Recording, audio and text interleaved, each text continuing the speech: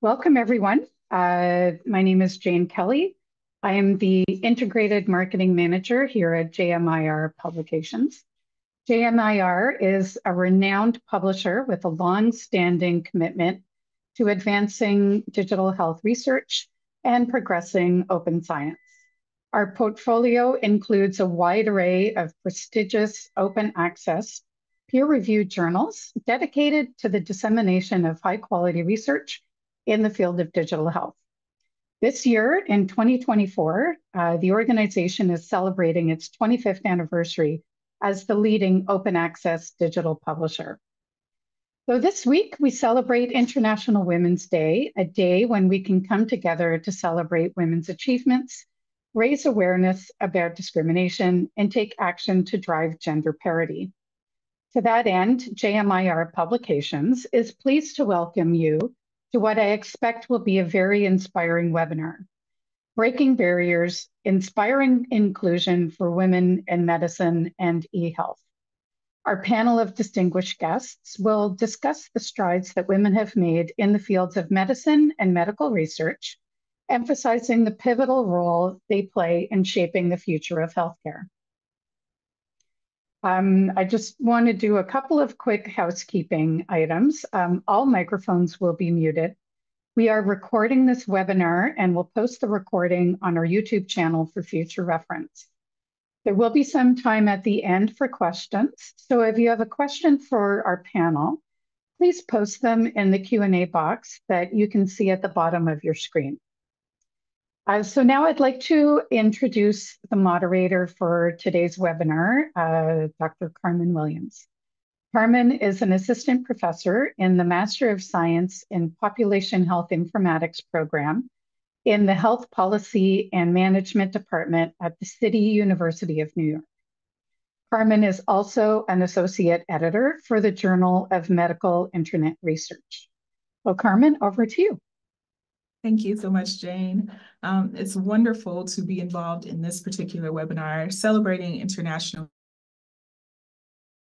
Women's Day today. And I'm very excited with this panel of experts and panel of people who are excited about this topic.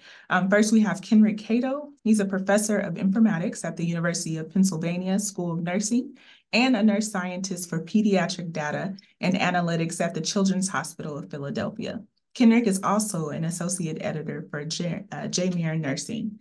We have Kelly Craig, also known as KJ, is an executive director of clinical evidence development at CVS Health, and she is an associate editor for JMIR.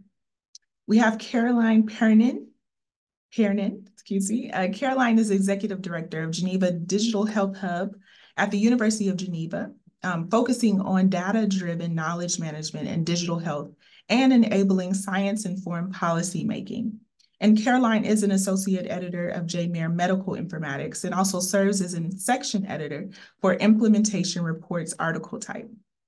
And then we have Tina Pernin, who is a passionate digital health and health information aficionado. She is driven by the mission to collaborate and construct robust public health systems. Tina also is an associate editor for JMIR Infodemiology. So welcome, panelists. Very happy to speak with you today as we talk about these wonderful topics. You know, there are so many things. We're well aware that women make up a lower percentage, less than half the percentage of the workforce. I think the recent stat I saw was 47%. And so we hear about some of these negative things, but let's just start with celebrating some of the achievements women have made in this field and in healthcare and in digital health. And so let's start. What are some women that you are aware of that you've encountered or learned about who have inspired inclusion in the healthcare field? And I'll leave it open to you to start, whoever would like to start. So I can start. So, you know, I'm a nurse, so I'm surrounded by amazing women, both clinically and in the informatics space. The women that come to mind for me are people like Leanne Curry, who is an informaticist who actually showed me the value of clinical informatics and got me to get a PhD in informatics.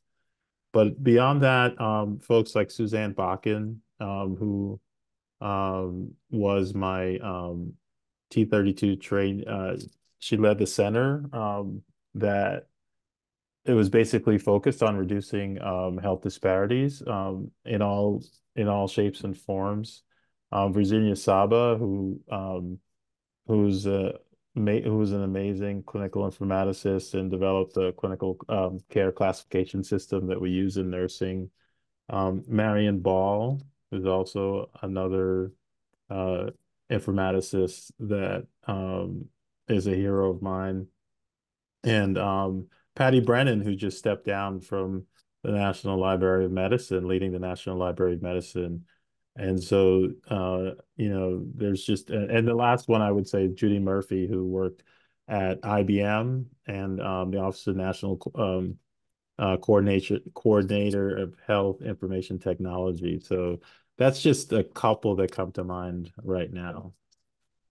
Well, Kendrick stole some of mine. You stole Sue and Judy.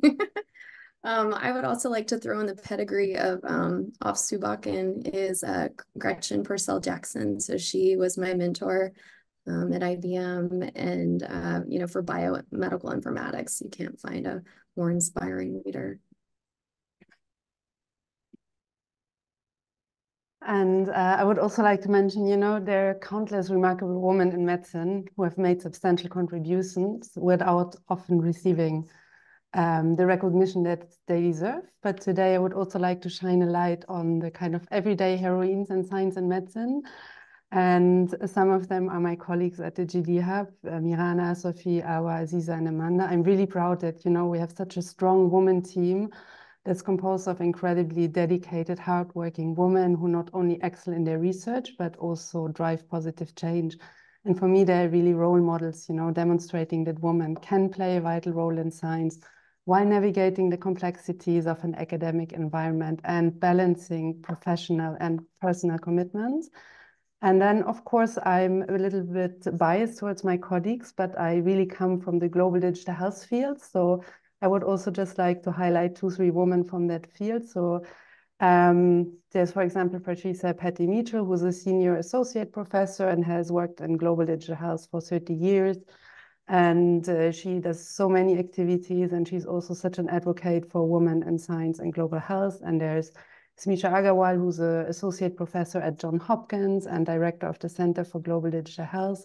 And she's so passionate about, evidence-driven research and tireless advocate for reforming the structural power imbalances and inequities in global health. And then, as we're at JMIR, I think I would also like to highlight Tiffany Leung, who's the scientific editorial director. And I also believe, she's such a vocal advocate for women and science, and particularly in eHealth and digital health. So, but yeah, as the others have mentioned, there's so many women, so it's difficult to kind of justify all of them by having to pick a few. And to, I guess, comment further on that is when we were talking about some of these questions in our prep for today, and I immediately had a bias towards executive leaders. I just want to call out that, where I see a lot of inclusion is actually within my peer group.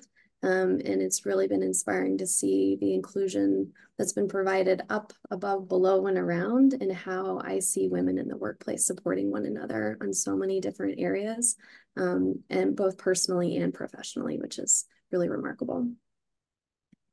Wonderful. Thank you for sharing. I think that was kind of where it was going next too. We hear about a lot of the achievements that have happened from people that we think of as leaders, and having the bias like, oh, that must be talking about leadership. But there are many ways that we achieve within our own peer groups and things like that. And so just kind of piggybacking off of what many of the things you all have already said, what are some of the achievements that have broken barriers in medicine and medical research, really paving the way for future generations? And I'll call Tina. Did you have anything you'd like to add on that? Sure. I think I might have a little bit of a different view here. So, I've worked as a professional in health policy and public health at international intergovernmental levels. So for World Health Organization, European CDC, and especially in these spaces when you work in health information, data science, health informatics, these areas of work are still very male dominated. So you do need to learn how to overcome barriers and navigate challenges to being able to do your job that don't have anything to do with your expertise. And so, you know, talking about role models, I had a thought. I had to think really hard how to answer this, because I think actually it's safe to say that poor managers and directors or scientists know no gender bound. And I don't want a job because I'm a woman, but because my expertise speaks for itself. And I want to work in a workplace where people's ideas of gender don't affect the work. So there are structural issues that need to be addressed. And if we run the risk of making some tokenistic representations of trailblazing women, and these issues don't, you know, they don't get fixed alone through visibility. So yeah, these women trailblazed despite major barriers. But I think that we shouldn't be celebrating that they had to overcome those barriers to begin with, even if we celebrate their bravery, intelligence, and adaptability. I mean, these are skill sets that we do need to have, and unfortunately, a lot of people, and not just women, but people from communities that are not as visible and don't have a voice, deal with this professionally in the workplace in science. And yeah, for me, that would be my takeaway here, because both men and women actually have really carried and supported my professional development over the last 25 years. Yeah, thank you for sharing. And I think that's a great segue into talking about some of those challenges and opportunities, kind of these unwritten rules. And so what are some of the unique challenges that you have faced or have seen women scientists face in digital health and healthcare spaces? And I think you brought up a few very good ones, Tina. Yeah. So look, I'm only an expert in my experience. So, you know, women who lift up other women can do really big things, even in previously male-dominated fields. I'm a queer woman. I work in international health globally, from a very small country. So most of the time I have to deal with immigration and other aspects as well. The challenges we've sort of I've sort of described, but I think what's really important is to really think about, well, okay, we need to support, or I actually also support uplifting those who haven't always had a voice or a seat at the table. So a lot of times the people that work in traditionally male-dominated fields, those that tend to be white, they face extra hurdles to achieve excellence and to be recognized for it. So that's definitely a challenge, and because they don't always have the access to mentorship, to networks, or to know the culture of a new workplace. And that matters, especially as you develop your career and professional networks, and you mature those. Thank you. Brought us some very good points. Anyone else? And I'll repeat it. Any unique challenges that you've faced or seen women face in this field? I mean, I think just sorry. I think just in academia in general, what Tina also mentioned is, I mean, like in other sectors, there's still like long-standing systemic and cultural barriers. And, you know, one of them is being the underrepresentation in leadership positions. And if I know the University of Geneva well, I know Swiss universities well, I read, you know, all the reports, the yearly reports that give all the details. And when you look at the percentages, I mean, if we are at the lower levels, you have 60% women making up the workforce in the university, but the higher you go up, the fewer women there are, and the smaller the percentage becomes. But it's also something that is not easily changeable. I mean, it's something that, you know, takes a long breath, and it will take 1 or 2 decades. And I personally know at the university we have a lot of programs, you know, to help women in science, to help create equality. But it's something that, you know, also we also have to be realistic in the kind of the time frame that we can achieve that. So I think we all just have to be hopeful and, you know, continue advocating, and also understanding that even though we are frustrated sometimes with the situation, for, you know, systemic change to happen, it will also take a significant amount of time to really become equal. And so Carmen, you know, as the single male on the panel, you know, what I've seen, and to Tiffany, I'm sorry, to Tina and Caroline's point, I think there are those barriers that I've noticed of representation. I'm a clinical informaticist, so in my space, one of the things I've seen a lot and think a lot about is the questions and the work, the areas that we see clinical informaticists working on.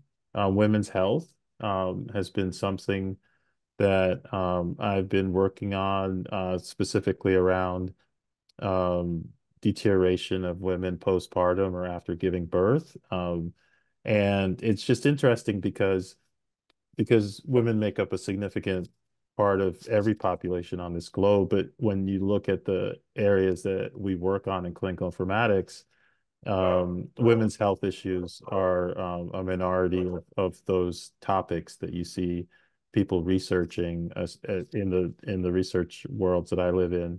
And then also, for example, schools of or departments of biomedical informatics. You know, Naomi Eladad, who's the chair of Columbia's Department of Biomedical Informatics, is one of the few women that I can think about that run those departments. And so, as Caroline and Tiffany brought up, representation, I think, is something that I've witnessed is something that really needs to be worked on.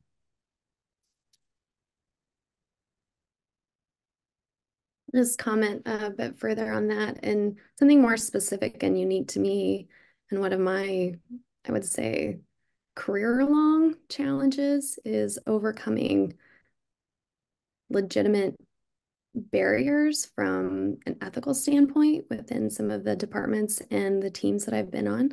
I actually left a job because of sexual harassment. And if anybody who knows me, like I'm very transparent, and I like to bring my whole self to work, and apparently on this panel too. But when we think about like some of those sometimes legal barriers even that come into the workplace for those kind of behaviors that women have to face and deal with the consequences of, it's overwhelming, and it's also to the point where you don't know how to, you know, move forward in many ways. And you try to find people to help you and support you as best as they can. But, you know, in the absence of having like lived experience for those situations, you know, how do you reconcile the barrier, and how do you continue to move forward in a path that you're so passionate about with these kind of obstacles? Yeah, thank you for sharing. I think that is a great next question, thinking about some of the opportunities to embrace diversity and inclusion. And I know, KJ, we had a discussion about even like what is inclusion and what else needs to be included in that term, you know. So I'll start with you. And so what do you think are some of the opportunities for the things that you just discussed? Yeah, so, you know, we often hear about DEI, right? Diversity, equity, and inclusion. So when we think about diversity, it's a fact. That's right. The numbers are what they are. Today, we're talking about the number of women in the workplace. Inclusion is a choice. This is where within teams, you decide whether or not you're going to include someone, right? And then when we think about equity, you know, it's the sense of matching, you know, the opportunity. But I'd like to add one more thing to that, and that's belonging. And belonging is a feeling. So I like to say, like, D&I may capture your head, but belonging captures your heart. And so when we think about belonging, that's the thing I feel like is going to help us move forward for inclusion. And to make it, I would say, more impactful, right? So when we think about belonging, it actually is a physiological sense. So I'm actually a former neuroscientist by training. So when we think about like the amygdala and how it invokes these feelings of physiological alarm, right, in this region of the brain, and whenever it rings, for us in these settings, it can happen in times of social disconnection, or like similarly when we're under physical threat. And it's really interesting when we think about the belonging standpoint and how we can try to create a culture to go above and beyond diversity and go beyond inclusion. It's like, how do we actually retain and keep teammates? And what are the resources that we give to them? And how do we support these individuals to bring their whole selves to work, to improve that culture, and how we can, improve the diversity of the workforce over time. And for women, this is incredibly important to have those opportunities to improve wherever possible the retention. Thank you. And I think, Caroline, we talked a little bit about this as well. And so do you have any insights on the kind of opportunities also? Yes, I mean, in general, diversity in teams, I think with varied genders, ethnicities, backgrounds, leads to better problem solving and creative thinking. And I think particularly in digital health has led to the development of more innovative solutions and technologies and more inclusive technologies. For instance, I think there were some examples from diverse teams that created health monitoring devices, that account for differences in skin tone and medical conditions that are prevalent in specific populations. So improving accuracy and usability across diverse patient populations. And I think that's really something that can be counted to diversity.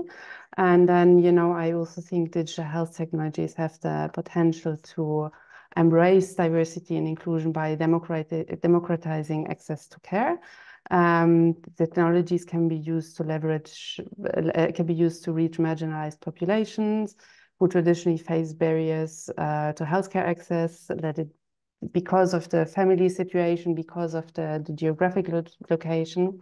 And at the GD Hub, we just launched 2 stepwatch trials in Mali and Nepal, led by a group of women scientists that are assessing the role of telemedicine in providing equitable access to care and really aiming at creating rigorous evidence to help us understand does telemedicine really make an impact or have an impact on the accessibility of care for women. So I hope that in 2 years we can come back with sharing some results on these insights.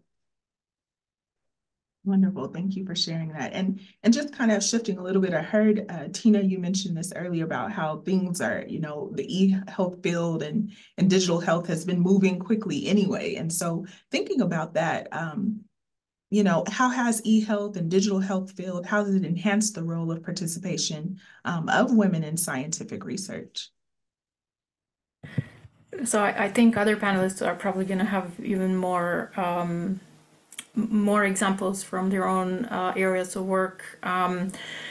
What I actually like to say, as usually the only information scientist in a team working at the global level, actually human-centered design came out of medical informatics, information science, computer science. And these are principles that, we've carried in our professions, with full awareness of what it actually means to fully understand a person's, a user's, or a community's needs and work with them to fulfill them. So these are the types of values that now, on almost any professional area, including public health, where I now work, are very key. So then it's a no-brainer to say, well, if we do need, if we do practice empathic human-centered design of systems, of tools, of processes that then obviously diversity, inclusion, and belonging need to be a part of it. Where I do think that at international global health level, we are not doing very well is the fact that when you overlay, for example, in my day-to-day job for the last 15 years, I've fostered international networks of collaboration, of scientific consultation, etc., where obviously voices and not just representation, but expertise from low and middle income countries needed to be present and participating. But women from those countries still don't have as easily access to the networks, fellowships, experience exchange in international programs. And when you add on also the long history of colonial attitudes in global public health and funding, etc., we actually do need to take a very mindful recognition that we're not only working in our professional areas, in our research or in our workplace where we work, but actually we do need to have a responsibility that we make sure that all of the people who historically may have not been included in international decision-making and networks are represented and included. And women structurally from low and middle income countries get like a double whammy and even more barriers. So it's something that we do need to consider. So that's sort of my mantra. But I think we professionally know very well the value of how to promote and why the diversity really means. Yeah, thank you. And Kenrick, I'll go to you as one of our allies and thinking about how can the role be enhanced and participation of women in this field. Yeah, that's an interesting question. You know, KJ mentioned something that I think is really important, which is belonging. And when I think about these questions of growing the field, I think a lot about, people talk about pipeline issues, really thinking deeply about creating opportunities for individuals to come into the field. And pipeline has a lot to do with belonging. It has a lot to do with helping to make sure you reduce imposter syndrome and making people feel comfortable that they can bring their authentic selves to the field. And so that's a heavy lift, I think, but that's, I think, what we need to do. And so really going back all the way down to junior high school levels and letting girls know that they have something to contribute to this field, I think is important. And there's a lot of work. There's been a lot of work around girls in science and medicine and healthcare and having them feel like it's something that they can participate in and thrive in and contribute. And I think that's where we would need to do the work, really. Yeah, And I'm Guyanese, and so I know in places like Guyana, South America, internationally, it's actually just creating spaces for girls to go to school and thrive in school environments to be able to contribute as women when they graduate. So there's work to be done globally as well. Thank you. Yeah, and I think that goes to the discussion. KJ was talking about that belongingness and knowing that you belong here, I shouldn't say as well, but there is a place for you.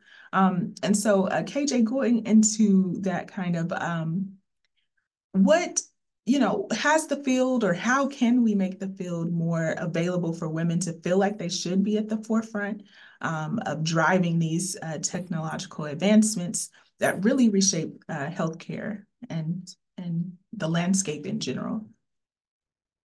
And I think Kenrick brought up some very good points, but go ahead. Thank you.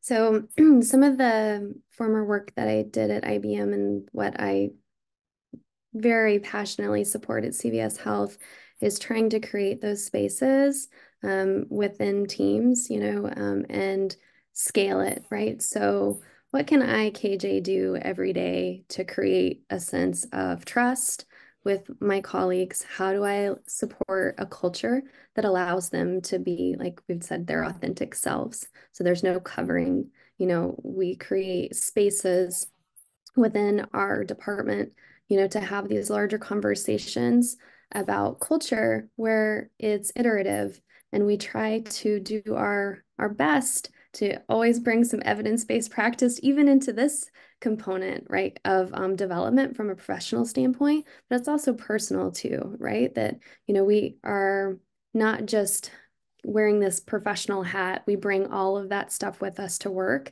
And how can we support, women in particular in the workplace? And, these kind of what seemingly are small things to do add up when they are done at scale. And there are lots of organizations that are, supported from a nonprofit standpoint too. So thinking outside of just what I do in my workplace, but think about the commitments to nonprofit organizations and all of their, I would say, education and advocacy. As a Native American female scientist, like that's a lot of buckets that I sit in. So there's a lot of different advocacy and ally places where I belong and where I feel at home. And I try to really encourage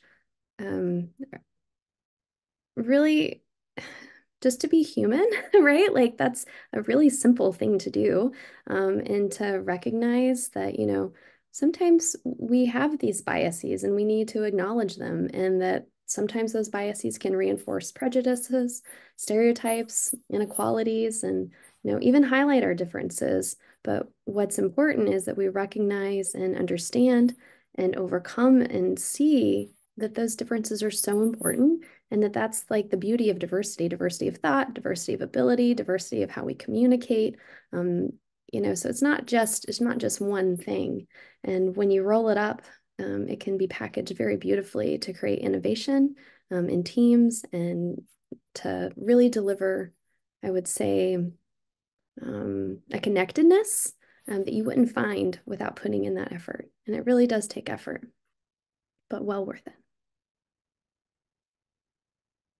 Thank you. And I know we're getting close to time for question and answer, so I kind of want to push the discussion along a little bit. But one thing I would love to hear are some of your personal stories or your personal journey, or some of your peers' successes, and even lessons that have been learned along the way. I mean, there's so much we could talk about, but yeah, are there any stories that you have that you like to share with us? And I'll let each panelist, we'll start with you, Caroline.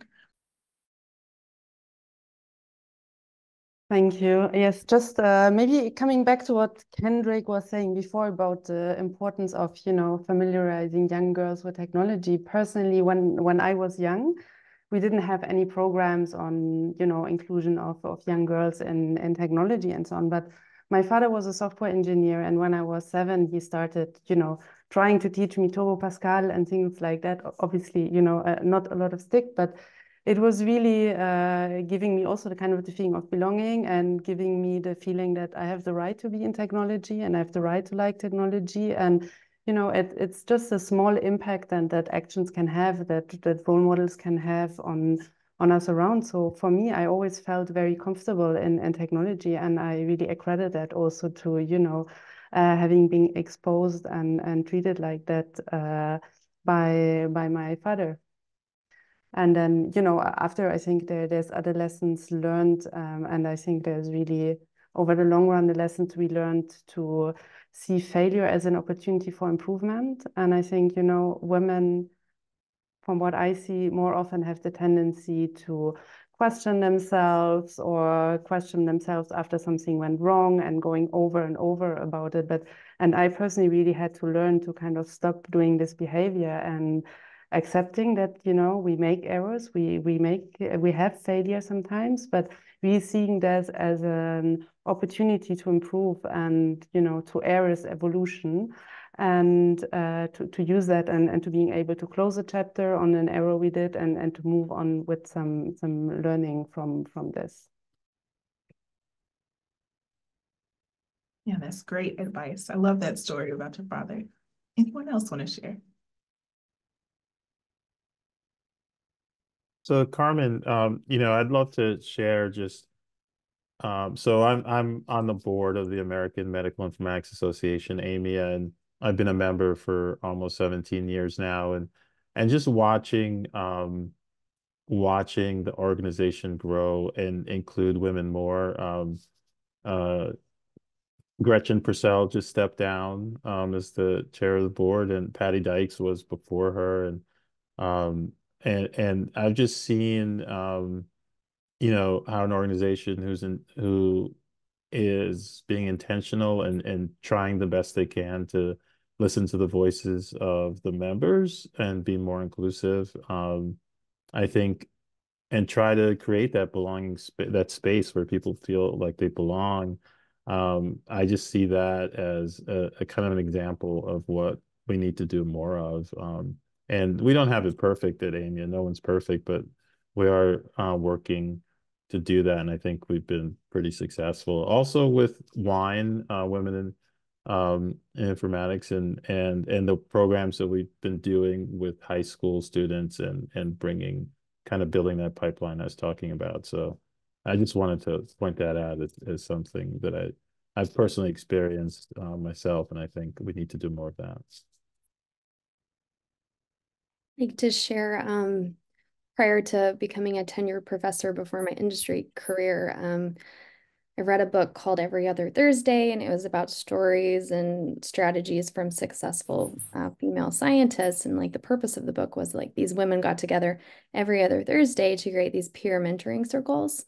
And that's really been something I've carried on since my academic career and throughout industry, is that you find and engage women who are going through a similar time of their life from a career standpoint, maybe even a personal standpoint, and trying to merge those two worlds and finding your support. And it doesn't always have to come from a hierarchical mentorship that we sometimes really put more of a premium on. It's those that are around us and, even virtually around us, even more so in this day and age. And it's been really valuable for my career to have those touch points. And, some of these relationships are 20 plus years old at this stage. And it just, if you have the opportunity to have that kind of support system, it's really worthwhile.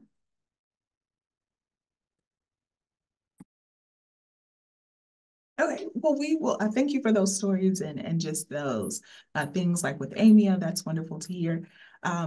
And Tina, I'll go to you. I know you talked a lot about this inclusive environment. And so how do we foster that? How do we foster this environment and really promote diversity in leadership and decision-making?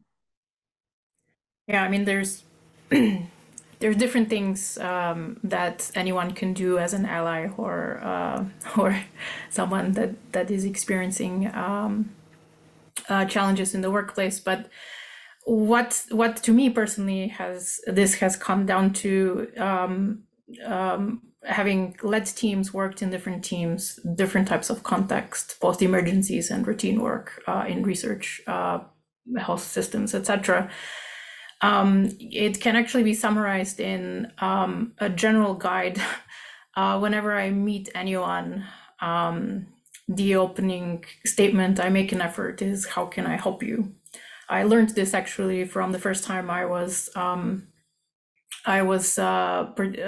part of a large emergency response, and there was one of the colleagues who basically had a job to do on the response, but actually also made sure that everyone was okay, felt safe, felt heard, and could express all of the stress and emotions coming through at a very high stressful environment. And I've as I've grown older and had more responsible, hierarchical jobs, that's what I've adopted, is the question, how can I help you regardless of who I'm speaking with? And basically coming back to what Kelly was saying, KJ, just be a good human, lift up younger and earlier career colleagues. You got where you were because others helped you, whether they were women or men, or others return the favor and pass it on. I think if all of us did that in regard wherever we are sitting, with some help of structural and policy and leadership, that would make a huge difference. Yeah, definitely that sponsorship. It sounds like you're talking about and bringing people up with you. Wonderful. And Kenrick, and you all feel free to answer that same question in a moment. But what roles do allies, and this could be any gender, any background, what roles do they play in amplifying the voices and experiences of women? So how can individuals become really effective in being an ally and helping dismantle systemic barriers, fostering culture of support, and empowering all genders? Yeah, that's a great question. I think it's similar to what Tina just said. I think that I did work at Columbia University, and we had a civility and professionalism initiative, and it really, I feel like, boils down to a couple of things. One is KJ was talking about mentoring, providing mentorship to individuals at any level, whether it's in any place in the hierarchy, but also creating an environment um, that allows people to be themselves, and is supportive of that. There's so many ways, and that's so many levels, all the way down from, you know, you're somebody who had a hard day in the morning, you woke up and your dog vomited everywhere, and you're someone who needs additional resources, and you feel like you can come to the organization, to your peers and also the people you report to, and ask for that. So having that space, and then also having the actual structures and policies in place to make sure that people are civil and professional with each other, and that's on every level. So I think, from an ally perspective, it's really helping people show up and be themselves, and achieve the things that they want to do. So that's the way I approach it. Yeah, we briefly talked about this idea. And it's really interesting how in digital health and technology, things are moving rapidly and things like that, but we still have this same culture of keeping certain people out, or this is how we're supposed to act, instead of letting people be authentic and innovate and things like that. So it's very interesting that that's our field, but we still have some of these old kind of thoughts. And so thinking of all this has been a great discussion. I'm sure we could have talked more about a lot of different things. We're moving into question and answer. So our last question for this particular portion is, what is the next step? And so, what are some of the things that our audience can do in their own lives, really to inspire inclusion?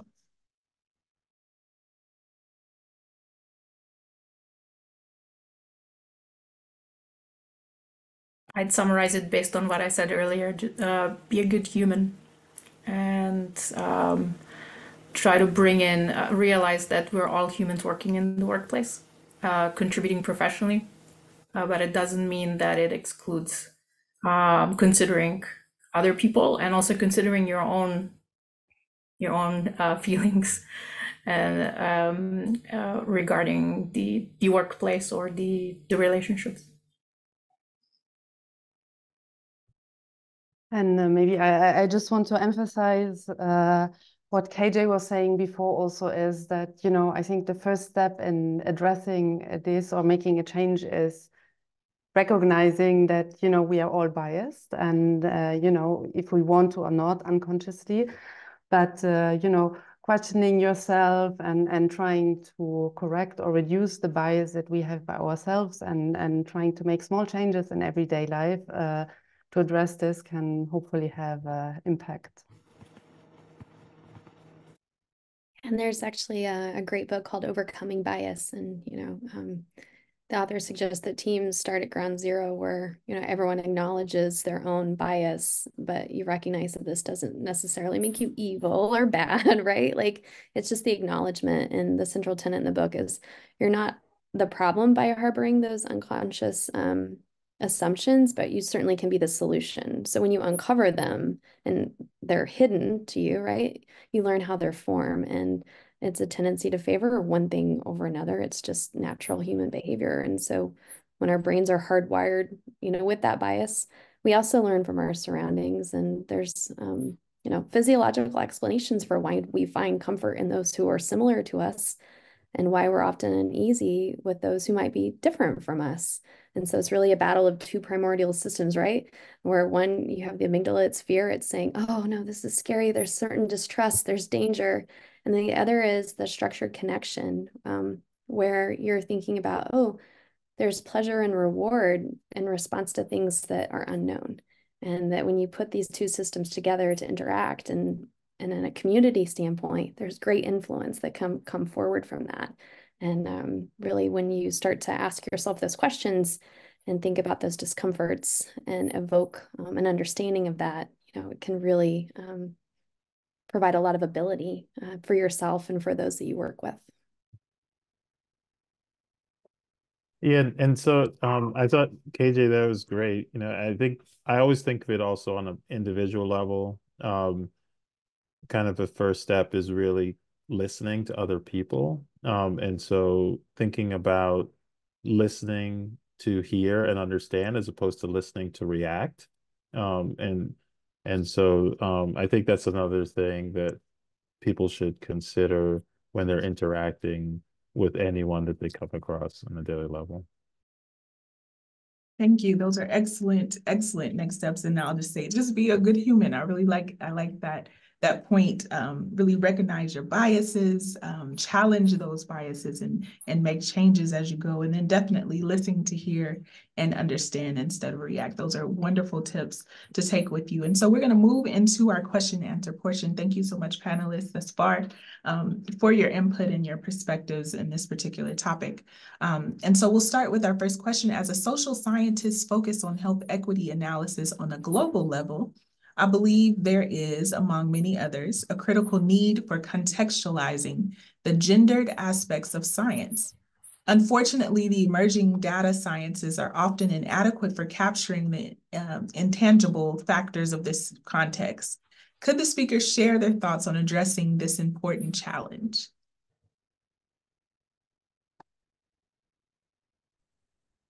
So to be honest, that's when you finished that, Carmen, I thought that's a really big question. It's a tough one. I think, especially with things like gender, we need to step back and think about how the ways that we traditionally think of knowing, the ways that we have been raised to think about gender, I think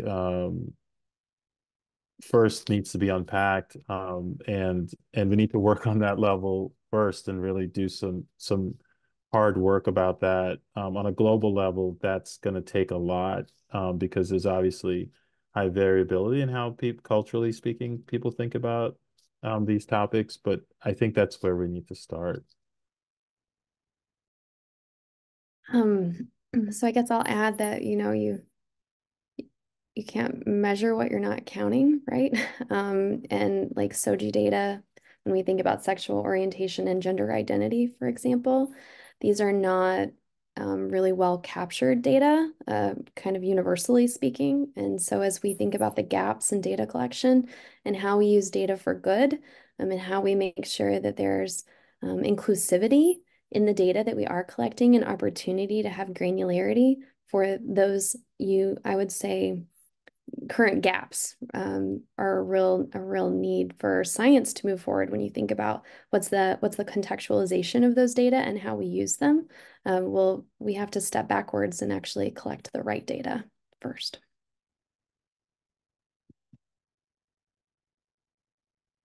Wonderful. Thank you for sharing.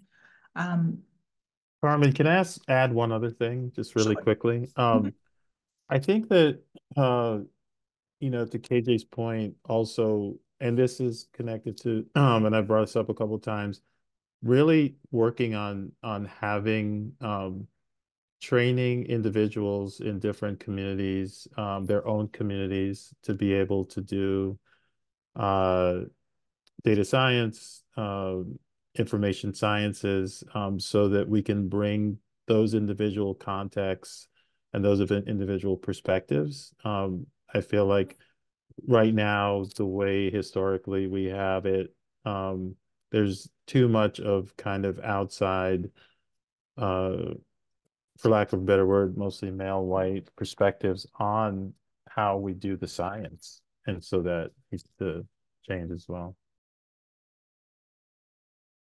Yeah, thank you for sharing. I think this next question, I think it came in as you were talking, Tina, and so you did talk about some of this, but it would be nice if you could also shed some light on the context of non-Western settings, low and middle income countries, from your knowledge, how these barriers could be similar or different, not only just for professionals, but also for women who seek eHealth or mHealth, and their potentiality on shaping, bolstering the global, regional women health. Accessibility, acceptability has important challenges as well. And so you've talked about inclusivity and diversity, but if you can just explain a bit more about how it can be implemented. This is very complex to respond to in a couple of minutes.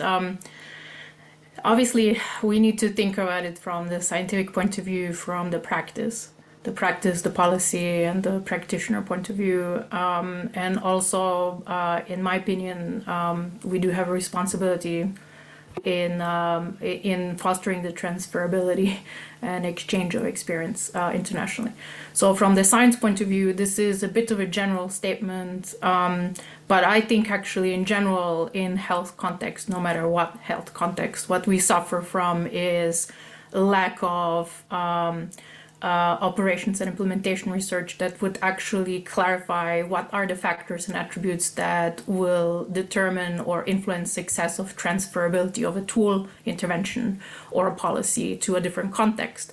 And that, that is very much grounded in awareness of the local community, the local cultural health system practice, other systems context. Second, from the point of view of practice, there's a huge, obviously, the way that health systems, professions, and societies across the world are organized are very different. I work now the last 5 years in the area of health information and health misinformation. That's all contextual, even though it travels internationally, etc. And humans are the ones that are seeking it and making decisions on it. So we need to really be aware of the local context and adapt to understands both the facilitators and barriers to diversity in a particular setting, whether it's in your research area, whether it's in a program that you're working, etc. And internationally speaking, I think we do have a huge responsibility of making sure that there's a lot more exchange and experience, exchange of people's experience, and in the form of fellowships, in the form of networks, etc., that really center on low and middle income countries. There's such a huge diversity in different regions, in different countries, that we don't necessarily practice, and it's definitely not reflected in the literature. One of the major issues that I've always had working for WHO is the difficulty of actually documenting and surfacing the work from low and middle income settings, because the resources, the time, and the distribution of work and what is important is not the same as in high income countries, and therefore people that specialize in a particular area will know who to ask and who are the leaders in a particular country or region on a particular topic. But looking into Google Scholar or any your favorite bibliomatic database, you would not see that. and that we have huge blind spots there. And when you overlay this also with female scientists, there's even bigger challenge. We all have a responsibility to help address through whatever we do, as a collaborator, as a scientist, as a practitioner, in any way.